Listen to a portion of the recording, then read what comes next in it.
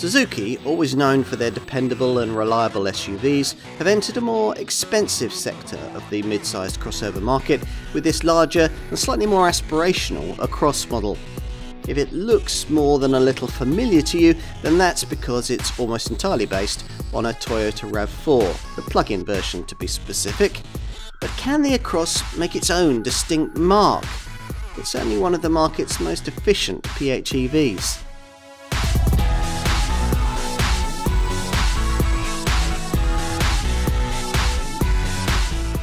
Smaller Japanese makers aren't having an easy time in the European market just at present, so Suzuki's recent move to strengthen its ties with Toyota was a sensible one. And one of the results of that is this mid-sized plug-in SUV, the Across, Suzuki's take on Toyota's RAV4 PHEV.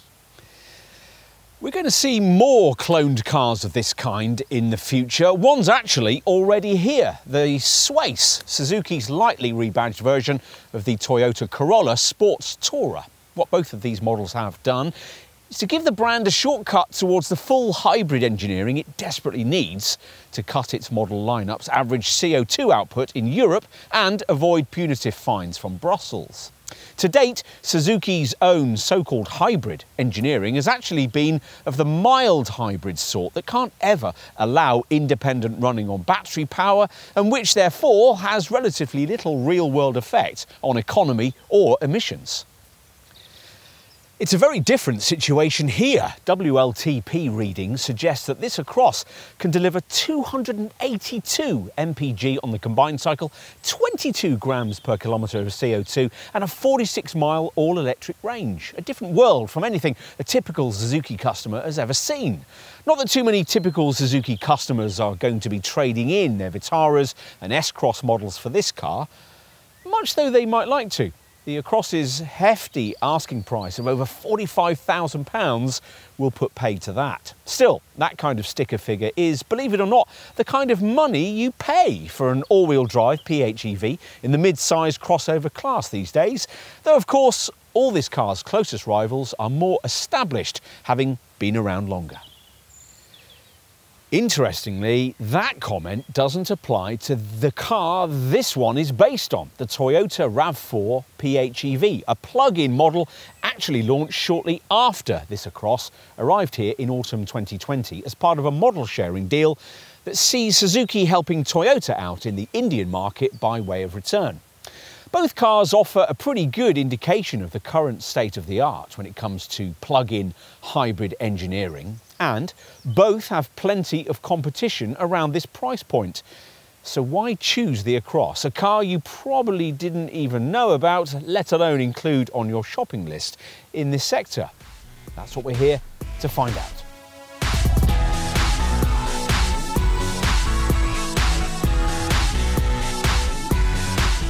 So, a Suzuki like no other we've seen, thanks to quite a lot of help from the company that these days owns 5% of this, the world's 8th largest automotive manufacturer.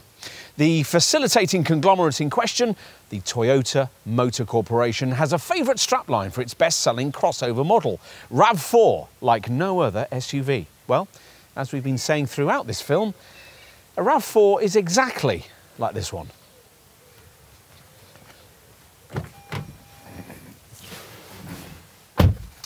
As you discover when you get behind the wheel, take in the Toyota cabin with its Suzuki badges, press the hybrid start button and cruise away in electrified silence. The electrified silence lasts an impressively long time too. We'll get to that shortly, as this Across model is based on the plug-in hybrid RAV4 rather than the more usual self-charging hybrid version. Both types of powertrain use a 4-cylinder, 2.5-litre petrol engine mated to an eCVT belt-driven auto gearbox. But with the plug-in setup, the output of both the combustion unit and the front electric motor it's mated to are both boosted to around 180 bhp. That's to compensate for the extra weight of the necessarily much larger 18.1 kilowatt-hour battery this PHEV model needs for its impressively long 46-mile all-electric driving range. All-wheel drive is mandatory with this powertrain, so there's a second electric motor driving the rear axle and producing a further 54 bhp. Add this output to that being generated up front, and the surprisingly potent 302 bhp total makes this Across easily the most powerful car Suzuki's ever sold, and by some margin. Rest to 62 miles an hour is dispatched in just 6 seconds, about the same as a Golf GTI. But you'll be considerably less excited by a top speed figure that's limited to 112 miles an hour, presumably in deference to the current environmental zeitgeist. These readings, of course, come with the assistance of combustion power. If you stay in all-electric drive, the sprint figure is 10 seconds on the way to 84 miles an hour. Yes, you can choose your preferred method of power delivery. Well, you can after startup anyway. The car always pulls away in battery-only EV mode, one of the 4 different powertrain operational settings available. Pressing this button near the gear stick lets you flip between EV and the alternative HV mode, the latter being more realistic for normal driving, as it runs this Suzuki as a regular full hybrid, the software seamlessly blending in either petrol or electric power sources as required. A full press on the same button connects you to a further charge mode, which sees the engine note rise as it rather inefficiently charges the battery when you're driving. Now, all that might sound quite complicated, but driving the Across really isn't. You don't have to make driving mode choices unless you really want to, because an additional auto EV or HV mode button is also provided, which essentially makes all the decisions for you. Its choices seem effective too, because the advertised 46-mile electric driving range figure turns out to be not beyond the bounds of achievability, which has been a bit of a revelation for us, having spent the last few years testing PHEVs that regularly undershoot their advertised EV range by 35% or more. Bottom line, the technology works from an efficiency point of view anyway. Where most Toyota Motor Corporation derived hybrid products tend to struggle, though, is in the way they respond under throttle load. The problem lies in the belt-driven CVT auto transmission this setup must necessarily be mated to, with its arbitrarily placed virtual gear ratios. Even when accelerating quite gently, the gearbox sends the revs soaring without much accompaniment in terms of rapid forward motion. Push your right foot down harder and much the same thing happens, though with the added bonus of a straining engine note. Initially, this is frustrating until you realise that a different driving style is required here. You don't make a hybrid engine go quickly by ramming your right foot to the floor, but by backing off the throttle between ratios in a way that lets the revs drop and the engine bite into its torque curve. And once you understand this, things improve, and it gets better still once you realise that the initially rather dead feel you get when pushing on the accelerator can be mitigated by playing with the 3-mode driving dial you'll find near the drive system setting buttons we just referenced. Eco, Normal and Sport mode options are offered, which tweak steering and throttle feel along with gear change response. With the Sport mode activated, the 2.5-litre VVTi engine gathers itself together with a bit more enthusiasm, and the speedometer, which displays with green or white themes in the other modes, switches itself into a red-tinged glow. You can't raise your hopes too high in this regard, of course. As usual with full hybrids, mid-range torque is pretty terrible. Overtakes have to be planned with care because the 227 Nm figure is about 40% less than the kind of pulling power you'd get from a comparable 2-litre diesel, and the 1500 kilo braked towing capacity figure is a ton less. And you'll feel the extra weight of all the PHEV mechanicals in terms of body roll if you start to push on a bit too hard through tighter bends, which you're not likely to want to do because the electric power steering doesn't offer much in terms of driver feedback. But hey, look at what this car can give you. The incredible ability to virtually ignore petrol stations for all but longer journeys. Give it a break. In any case, there's lots to like here once you learn to drive this car the way it was designed to be driven. The stiff GAK Toyota chassis provides for a low centre of gravity, which helps to offset some of the downsides of this model's extra weight. And bolted to it is a sophisticated double wishbone rear suspension setup, delivering supple damping that copes well with school-run speed humps and smooths out all but the nastiest potholes and ruts. Plus, highway cruising speeds are as refined as you'd hope from a hybrid. Windroar from the rather over-large wing mirrors is the only real source of cabin disturbance. We usually finish any review of a mid to larger size four-wheel drive SUV with a quick summary of off-road ability. Very quick in most cases. Soft-roaders of this sort aren't of course intended for the Serengeti, and the modest 190mm ground clearance of this one means you'd be very unwise to venture anywhere too arduous with it. To be fair though, on ground that's fairly even, the all-wheel drive I system in play here performs reasonably, partly because when necessary it's able to direct more torque to the rear wheels than many mechanical 4x4 systems deliver. That really helps when pulling away on loose, slippery surfaces, at which point the AWD-I system automatically distributes torque according to the tractional needs at each axle, with a front-to-rear split that can vary from 100% at the front and 0 at the back to up to 20% front and 80% back, depending on the conditions. Equally important is the inclusion of an automatic limited slip differential control called a trail mode and selected via this button between the seats. It deals with the issue that afflicts some less capable four-wheel drive crossovers, cars that run the risk of getting stranded if a driven wheel loses contact with the ground on very uneven terrain. Should this happen when trail mode is activated, the free rotating wheel will be braked while drive torque is directed to the grounded wheel. At the same time, throttle control and the transmission shift pattern will be adapted to help the driver keep the vehicle moving. And that's all very reassuring should you end up with this Suzuki somewhere you really shouldn't have ventured to in the first place. Not a wise policy, because its key off-road stats are distinctly modest. The maximum approach angle is only 17.5 degrees, and the maximum departure angle, 20 degrees, isn't much better. And you'll slither hairily down that kind of slope because this car doesn't get any kind of hill descent control system. None of this will be of much interest to a typical Across customer, who will be keener to be briefed on the fact that this Suzuki gets the full complement of Toyota's latest camera-driven drive and safety features. The pre-collision autonomous braking system is one of those that works at night when the majority of accidents happen and can specifically spot errant cyclists as well as other vehicles and more usual obstacles. Plus, there's dynamic radar cruise control, offering an element of semi-autonomous drive assistance for the kind of highway environment where this car feels most at home, as both engine and electrification combine for efficient progress. At which point, you might be excused a smug smile of satisfaction as you cruise alongside the smoky diesel-powered mid-sized SUVs you could have bought for much the same sort of money.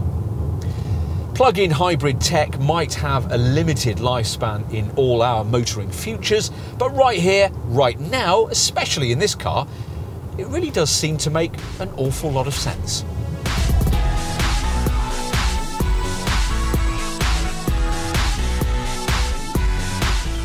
So, here we are with the grandest, most expensive car that Suzuki has ever offered. It certainly feels surprising to come across the company's badge on the bonnet here, partly because this model is so much larger and pricier than anything else the marque sells, and partly because so much of the bodywork is exactly the same as that of a Toyota RAV4. Here at the side, for instance, it's virtually impossible to tell the two cars apart. Suzuki hasn't even bothered with its own alloy wheel design, the two-tone 19-inch rims being identical to those of this model's Toyota counterpart, except for the badge in the centre. Suzuki claims these squared-off wheel arches are characteristic of the brand, but to us they look more Jeep-like. And as with the RAV4, the flanks are dominated by chiselled lines, particularly this prominent crease that flows upward from the front wheel arch and above the door handles, before culminating in this angled rear D-pillar. Privacy glass and black roof rails are standard, but you can't have a contrast colour roof like you can on the Toyota.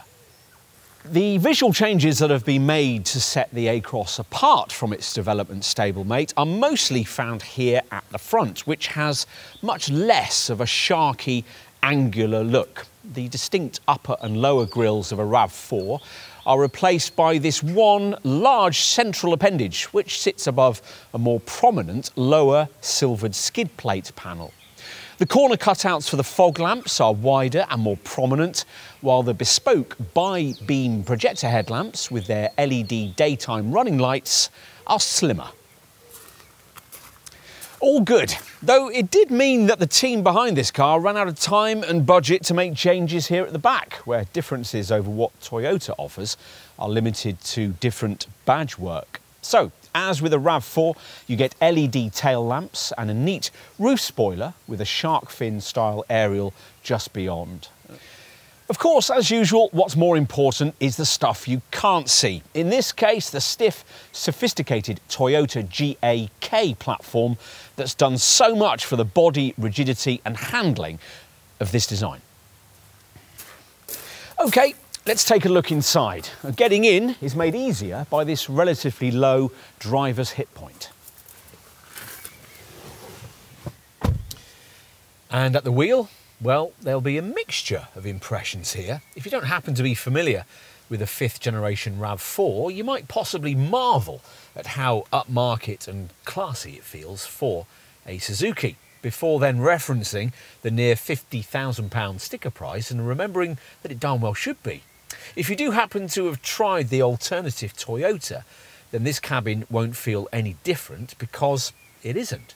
You might have expected Suzuki to at least use its own instrument and infotainment screen graphics, but no, you get a Suzuki logo flash up on the binnacle and centre stack screens when they first fire up, and there's Across branding on the floor mats and the door speakers. Otherwise though, the only real change here is the badge on the steering wheel, through which you view a combination of digital and analogue design. That approach is somewhat limiting in terms of screen configurability. This 7-inch central display isn't large enough to show anything other than a speedometer, with an outer perimeter changing in colour depending on the driving mode you've chosen. But it does have a useful centre section that can show fuel economy, compass, audio and trip computer readouts. As for the analogue gauges that flank this display, well, there are fuel and battery charge needles on the right and a hybrid system indicator on the left with charge, eco and power sections. Anything the instrument binnacle can't tell you, and much that it can, is covered off by this 9-inch centre dash infotainment touchscreen, which has the usual rather lacklustre Toyota graphics. It covers off the usual DAB audio, Bluetooth and online connectivity options, but, rather appallingly given the asking figure here, lacks navigation, which can't be specified as an option either. The screen border still has a map shortcut button, which simply reveals a function not available message, yet another harbinger of the rather hasty nature of this model's development. Suzuki points out that owners can use a navigation app instead, projected onto this screen via the standard Apple CarPlay or Android Auto smartphone mirroring. But that's no good if you're out in the sticks and your phone doesn't have a signal. On the plus side, this monitor is nicely situated directly in your sight line at the top of the dash, and we're pleased that it retains the physical knobs that quite a few rivals make you do without, so you're not left trying to stab away at the touchscreen. We also like the fact that there's a neat energy monitor showing you at any given time what's being charged or powered by what, and an incorporated rear view camera is standard fit. On the subject of all-round visibility, well, that's helped by the reasonably commanding driving position and the slim front A-pillars, the relatively low belt line, the large side windows and the large, well-positioned door mirrors. Your view rearwards still isn't quite perfect thanks to the thick D-pillars, but that needn't be an issue as rear parking sensors are of course standard. What else? Well, as we said earlier, there's quite a smart cabin ambience, red stitching for the synthetic leather-trimmed dashboard and the heated steering wheel, plus a decent proliferation of soft-touch surfaces, and this leather gear selector makes a big difference. You've got to like rubberised finishing though. It's everywhere, from the door pulls to the ventilation dials, even the audio system volume knob, which is quite nice when you're gripping these things in cold conditions and rather Land Rover-like. It also helps that everything seems to be well screwed together and that it's easy to find a comfortable driving position thanks to plenty of adjustment for the wheel and plenty of adaptability built into red striped seats that are fully heated. Talking of the seats, finished in cloth and more synthetic leather, they're reasonably comfortable thanks to 8-way powered adjustability and powered lumbar support. As for cabin practicality, well, there's plenty of it, with most of the receptacles lined by shiny rubber matting. You'll most commonly be chucking small objects into this area in front of the gear stick, which includes a 12-volt port and a USB socket. Another 12-volt socket is provided in this deep lidded box between the seats, which features this lift-out tray. The glove box feels a bit cheap and isn't very big, but it's lockable and has a useful narrow open shelf just above it. There are no ticket clips in the sun visors, but you do get an overhead sunglasses compartment, a ticket slot with a small cubby just above by the driver's right knee, and averagely sized door bins incorporating bottle holders. Right, let's take a look at the rear. Now, when it comes to space back here, it's important to remember that you get what you don't pay for in the mid-sized SUV segment for PHEV models. Buy a slightly more affordable plug-in crossover model in this sector, like, say, a Jeep Renegade 4xe, a Mercedes GLA 250e, or a BMW X1 xDrive 25e, and there really won't be much room at all in the back, which isn't surprising. Models like those are no lengthier than a compact Focus or Golf hatch. In contrast, if you pay the extra for a mid-sized SUV of this Suzuki's size, it's well over 4.6 metres long, around 190 millimetres longer than a GLA or an X1. There's proper room for a family, and that lower hip point we alluded to earlier, plus a wider opening angle for the doors, makes it easier for parents to lean in and strap down child seats and the like.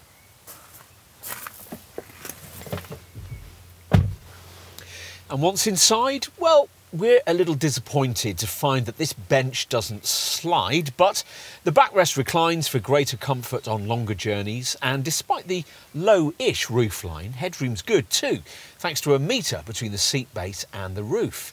And that's thanks to Suzuki's relatively lengthy 2,690mm of wheelbase length. There's also plenty of room for legs and knees. It measures at 720mm, with the driver's seat set typically to give the person up front a metre of legroom. There's a little more cabin width than you might expect too, so less chance of a couple of adults digging each other in the ribs. In addition, the notably low transmission tunnel means that it's relatively easy to accommodate a third person should the need arise to.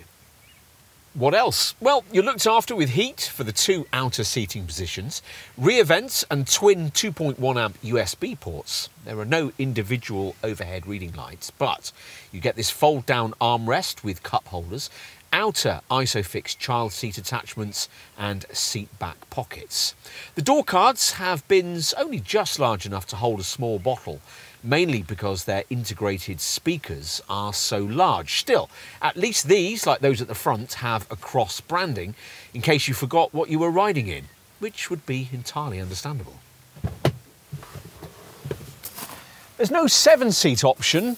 Few full hybrid SUV models offer that. Obviously, for the kind of money Suzuki's asking here, you could have a mid-sized SUV with 3 seating rows, but you'd have to do without full hybrid technology to get it, which of course is one of this Suzuki's major selling points. With many PHEVs of this kind, though, the need to find room to store the hybrid system batteries severely compromises boot space. Is that the case here? Well, let's see.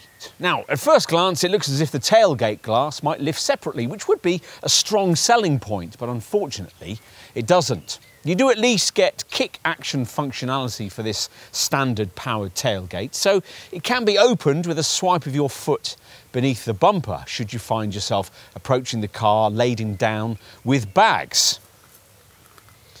Now, you'll be standing clutching your packages for rather a long time as the electrically operated hatch completes its arthritic perambulation upwards to eventually reveal a 490-litre capacity, which is actually very good by mid-sized PHEV crossover class standards.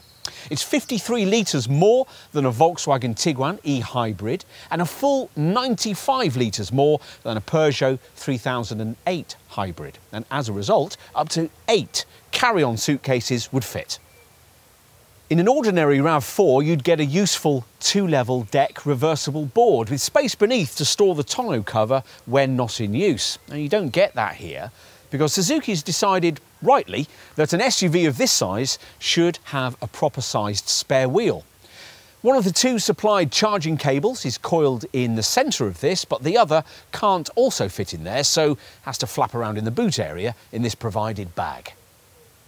And thanks to the way that the backrest angle can be adjusted, positioning the rear seat more vertically can make quite a lot of difference to what you'll be able to carry, particularly when it comes to things like suitcases on airport runs. We are disappointed, though, that there's neither a ski hatch or the option of a 40-20-40 split for the rear backrest, nor are there any cargo sidewall catches to save you having to stretch across the seat shoulders when it's time to fold everything flat.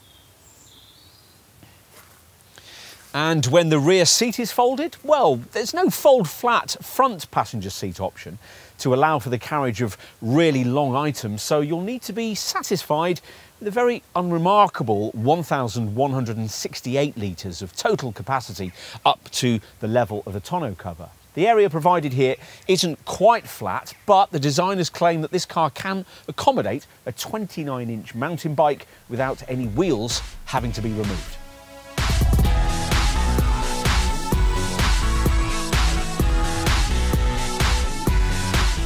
There aren't likely to be too many UK customers wanting to buy or lease a mid-sized plug-in all-wheel drive Suzuki SUV at this kind of price. From launch, the sticker figure was just over £45,000. Suzuki only expects to bring in around 350 units in each year, so it's kept things simple here.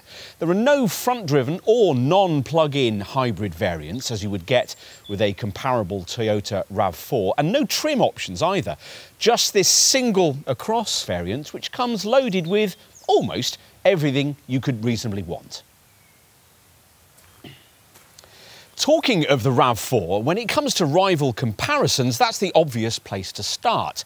Like this Suzuki, all RAV4 plug-ins come with all-wheel drive, and at the time of this test in spring 2021, the cheapest design spec variant of that Toyota costs from around £46,500. But Across spec is arguably more directly comparable to the RAV4's mid-range level of trim, which at the time of this test cost from just under £47,500. Either way, with this Suzuki, you get a useful saving over what would be an almost identical car.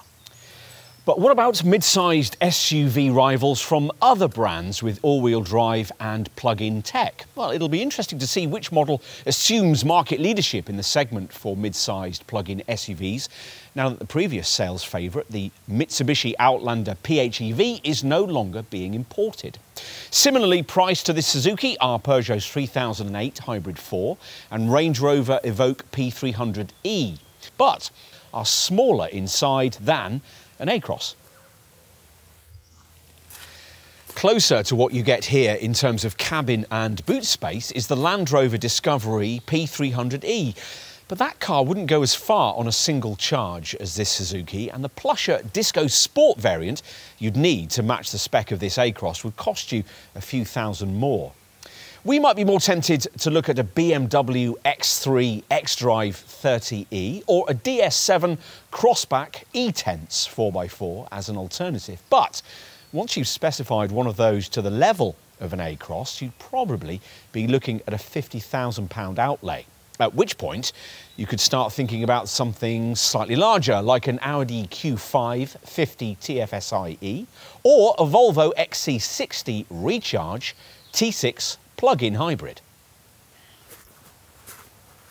If we haven't yet mentioned the PHEV mid-sized crossover you've been considering, there's a reason for that. Two main reasons, actually. The first is that the car in question will probably be half a class size or more smaller, like, say, the Volvo XC40 T4 and T5 Recharge all-wheel drive models, or the xDrive 25e versions of BMW's X1 and X2. All these being cars that price in the £38,000 to £40,000 bracket. Even more compact are PHEV crossovers like the Jeep Renegade 4xe, which prices from around £33,000, and the Renault Captur E-Tech PHEV, which costs from around £30,000. Those two models ride on small car platforms, so have even less space inside. The other reason a potential customer for this Suzuki might discount other PHEV mid-size crossovers from their calculations would be because they don't come with all-wheel drive. Segment models falling into that category include the MG HS plug-in, which sells from around £30,000, the Ford Kuga PHEV and the Citroën C5 Aircross, which costs from around £35,000, and e-hybrid versions of Volkswagen's Tiguan, the Seat Tarraco and the Cupra Formentor, which sell in the £35,000 to £40,000 bracket. As does another contender that might be on your radar, the Mercedes GLA 250e. Enough. Let's say that you've considered all the options and, having done so, decided that there's nothing quite like an Across. Well, once you've reached that point, news of generous levels of standard equipment might be enough to sway you Suzuki's way. So, is that what's provided here? Well, let's see. You get 19-inch alloy wheels, front fog lamps, LED tail lamps and LED projector headlights with automatic activation and a levelling system. Roof rails, rear privacy glass, front and rear parking sensors, rain sensing wipers, a rear spoiler and power folding heated mirrors also make the team sheet. Plus, you get keyless entry, front and rear skid plates, a shark fin style roof antenna, an alarm immobiliser and a powered tailgate with a kick action sensor. Refreshingly, you also get a standard spare wheel, an important SUV feature that many segment rivals make you do without. And unlike some PHEV rivals in this segment, Suzuki doesn't expect you to pay extra for a charging cable able to connect to a domestic 3-pin socket. This is one of the 2 charging cables that come supplied with the car. Driving stuff includes a 3-mode driving dial, a trail setting for off-road work, dynamic radar cruise control, a speed limiter, and an auto high beam feature for the headlights that dips them for you at night. On the inside, there's dual zone air conditioning, a 3-spoke leather multifunction heated steering wheel, heated front and rear seats with part synthetic leather trim, an 8-way power adjustable driver's seat with lumbar support, and also dimming rear view mirror and reclining rear seats. Media connectivity comes courtesy of a 9-inch multimedia centre dash touchscreen display that incorporates a reversing camera, lets you Bluetooth in your smartphone and provides access to a 6-speaker DAB stereo system with front tweeters and speed sensing volume control. You might, though, like us, be surprised to find that what it doesn't have is built-in navigation. Now, Suzuki says that the multimedia setup standard Apple CarPlay or Android Auto smartphone mirroring system will enable owners to simply project navigational apps onto the centre screen from their smartphones, which is fine until you find yourself driving in an area without smartphone reception. There aren't any official Suzuki options, but dealer fit accessories include a cargo partition grid, rubber floor mats and smarter door sill trim finishes. At least you don't have to pay extra for your choice of paint colour, though you don't get too many choices of shade. There are just 6, one of which is this test car's sensual red mica finish.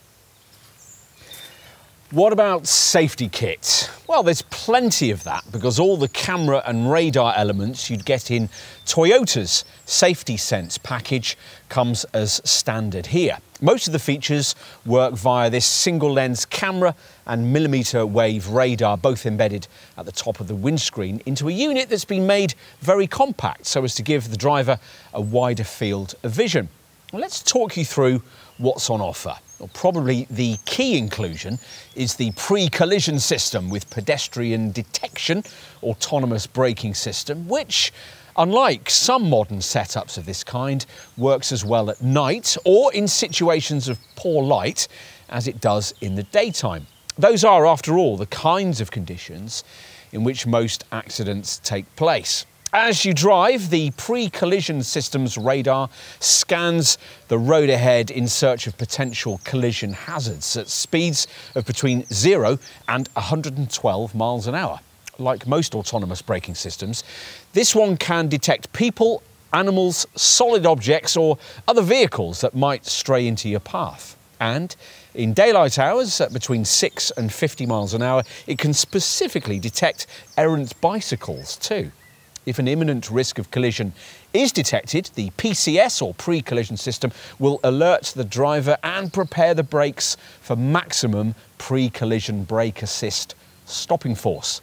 If the driver fails to act, autonomous emergency braking will be triggered, which can reduce vehicle speed by up to 25 miles an hour, potentially bringing the car to a stop and avoiding an impact. But that's just one of the camera safety features included here. There are quite a few others. Lane departure alert with steering assist, for instance, which incorporates vehicle sway warning and lets you know if the car is wandering over road markings. If it is, gentle, subtle steering lock will be applied to ease you back to where you ought to be in your lane. Then there's RSA, which is road sign assist, which pictures road signs as you pass and displays them on the dash. And we mentioned earlier that automatic high beam setup that dips your headlights for you at night to avoid dazzling oncoming vehicles.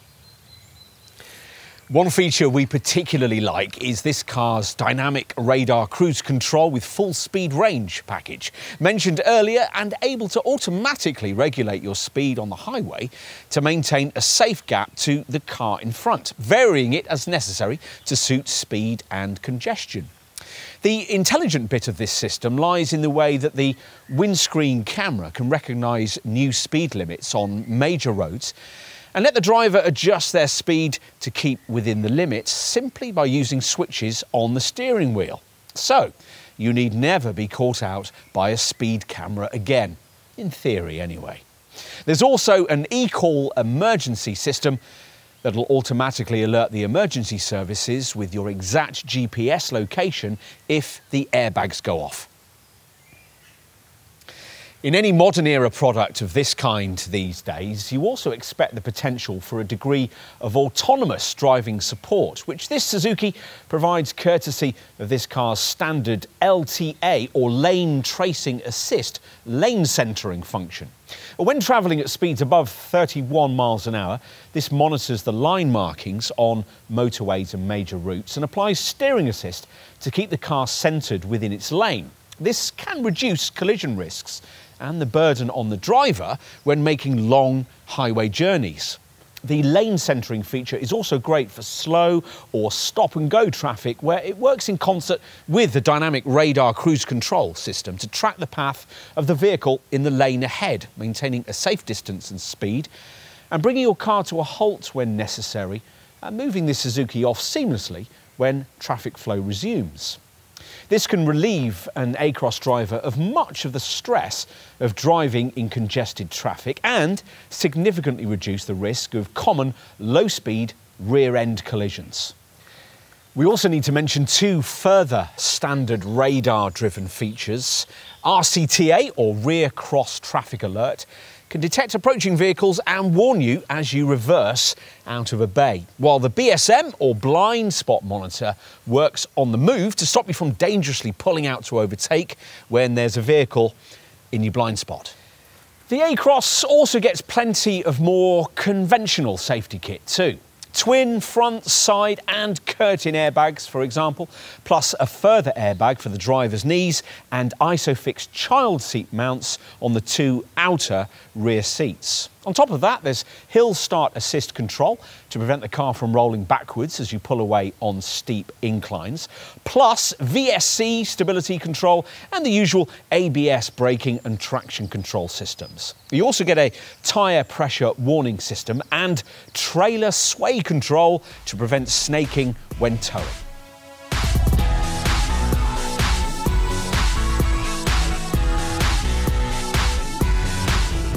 It's always a little annoying, isn't it, when someone gives you a gift and then you subsequently discover that something about it has been held back. And Suzuki's had that experience with both models produced under its current shared agreement with Toyota. Their Swace hybrid estate can't be had with the preferable larger 2-litre hybrid engine used by its Corolla donor model, and perhaps just as significantly, this Across is saddled with a 3.3 kilowatt onboard charger, only half the size of the one fitted to the RAV4 plug-in model it's based on. Which means that the time needed to replenish this car's 14.1 kilowatt hour lithium-ion battery, 5.5 hours, is nearly twice as long. Otherwise though, the efficiency news here is pretty much all good. You'll certainly come across plenty of people who'll tell you that PHEVs of this kind are mostly much the same, which actually isn't true at all, as you'll discover once you begin to analyse the stats of this Suzuki, shared identically of course with its Toyota RAV4 plug-in cousin. We've already touched on the 46-mile EV driving range in our driving experience section, which is comfortably class-leading. The best that most rivals in this class can manage is around 35 miles, and some segment contenders don't even get close to that. Our much pricier long-term Volvo XC60 Recharge plug-in model is only rated at 28 miles and never gets close to its stated figure, unlike this Suzuki. Just as impressive is this Across model's 22 gram per kilometre CO2 reading. To give you some class perspective, a rival Range Rover Evoque P300e plug-in is twice as smoky at 44 grams per kilometre, and you'll struggle to find an all-wheel drive direct PHEV rival to this car that doesn't record a CO2 reading somewhere in the mid to late 30s. An advantage for this Suzuki, which is significant because this enables it to offer a super low benefit-in-kind tax liability rating of 6%. Virtually every other key rival is rated at 10%. The officially stated combined cycle fuel readings also difficult to better. 282.4 mpg on the combined cycle, though of course that has no relation to what you're likely to achieve in the real world. Think more like 50 to 60 mpg if you use this car properly, regularly charging it. If you don't, you'll merely be driving around a 2-ton petrol-powered 4x4 SUV, which won't be a very efficient form of motoring at all. At higher speeds, you'll need to bear in mind that the quoted fuel figures are even more heavily dependent than normal on the driver assuming a significant degree of restraint.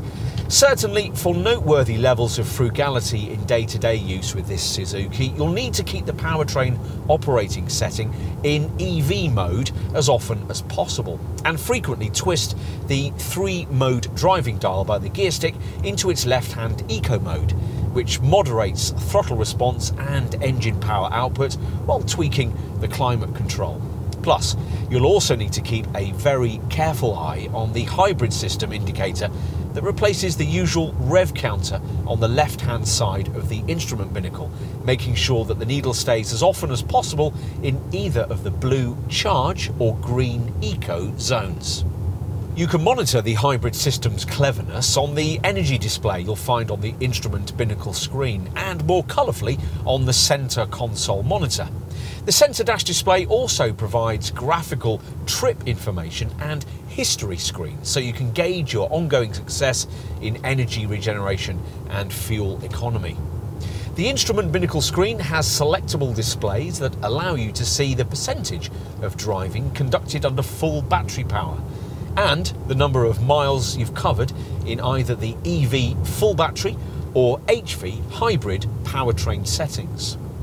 There's also an eco-zone screen where the car will score your driving for start, cruise and stop efficiency. What else? Well, all the technology in play here might make you worry about this Suzuki hybrid model's reliability, but the Prius-derived engineering scores very highly in almost every customer satisfaction survey going. Unfortunately, Suzuki hasn't chosen to match the 5-year, 100,000-mile warranty you get on a RAV4. The Across has the brand's usual unremarkable 3-year, 60,000-mile deal. Nor is there an extended warranty for the hybrid components. Servicing intervals are rather frequent though, every year or 9,000 miles, whichever comes first. Fixed price servicing plans are available if you want to spread the cost of maintenance. However you go about paying for maintenance on an Across, it shouldn't cost you too much. After all, there's no starter motor or alternator to go wrong, no drive belts to break, a maintenance-free timing chain, no particulate filter to get clogged up with diesel fumes, and of course, thanks to the CVT auto gearbox, no clutch either. The hybrid setup has a good record for minimising tyre wear, and its battery will last the life of the car. Plus, the regenerative braking setup helps extend the life of the brake pads, over 60,000 miles of driving. The front pads should only need replacing once, while the rear pads and all discs will probably last the full distance. Despite the extremely high price for a Suzuki, the predicted residual value is class competitive, 40% at 3 years or 60,000 miles, and £18,200 retained value. Insurance is rated at Group 39E.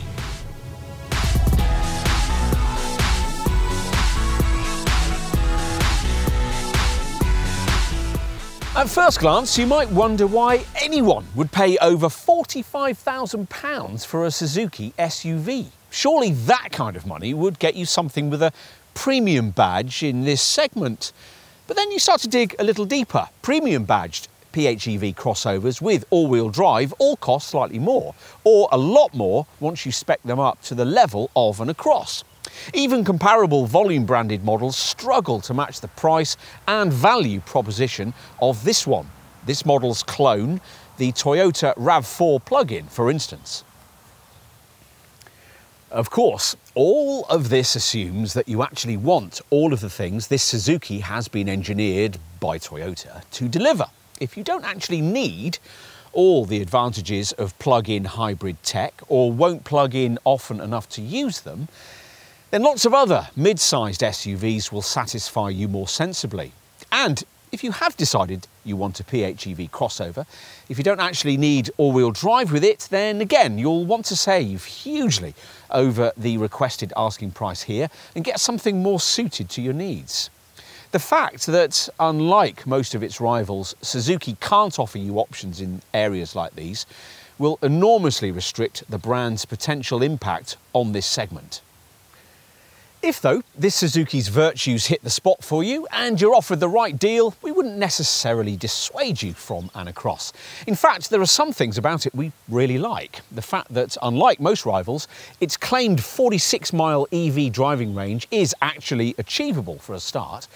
There's also a lot of kit included for the money, including items that would cost extra or require a pricier trim level with most rivals, though navigation, which should be standard, is a notable exception here.